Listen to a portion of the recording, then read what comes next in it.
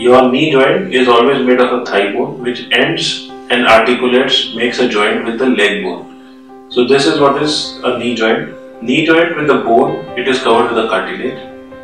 Cartilage has a cushion which is called the meniscus, and that too for they form a knee joint. In osteoarthritis, the degenerative arthritis, the cartilage wears off. As the cartilage wears off, there is bone-to-bone contact, and that bone-to-bone contact and continuous rubbing, it causes pain to the patient. So what we do is we remove the cartilage from the covering.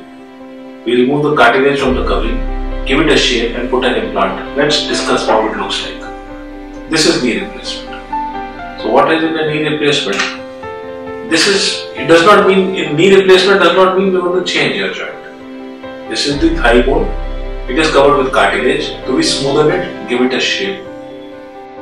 This is the leg bone. We smoothen it and give it a shape. Then we make these grooves. These grooves are going to take in this base plate, which is the tibia. This tibia has a cartilage on top. This white structure that you see is removable. This is the thigh bone. Thigh bone again gets special grooves which can take this implant. This implant then goes in, sets, so this becomes your joint. This is metal and this is metal, and in between we need cushion. This plastic is cushion, polyethylene. This cushion then goes in, locks, snaps, and then we lock this joint in. So this becomes a knee replacement.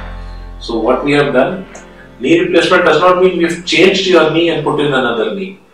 Your joint, knee still remains what yours, but the thigh bone is covered with a cartilage which is made of an alloy which is cobalt chrome titanium.